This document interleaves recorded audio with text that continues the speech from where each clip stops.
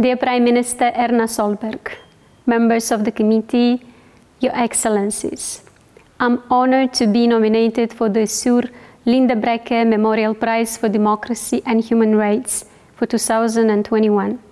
I gladly accept it on behalf of my country as an acknowledgement of my people's aspirations for building a democratic and just society.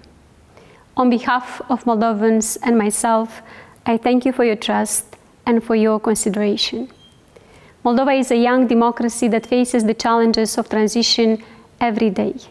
But we fight to have a better life, like the other advanced democracies in Europe.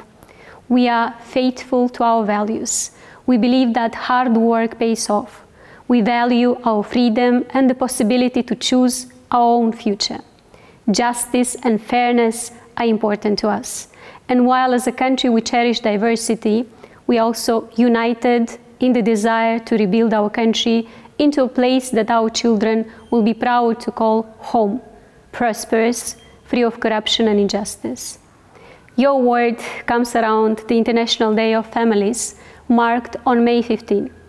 I will donate the cash prize that comes with the Sjur Lindebraekke Memorial Prize to the Moldovan non-governmental organization SOS Autism. For years, they have worked tirelessly to meet the needs of Moldovan families with children with autism, to help them integrate in society and live regular lives.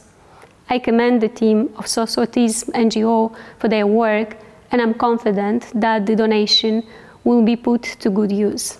Dear friends, Norway has set a great example of democratic and economic development for my country, and your assistance to Moldova has been invaluable. Come, meet us when the pandemic allows it.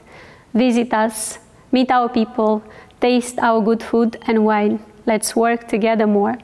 Tak, Norge.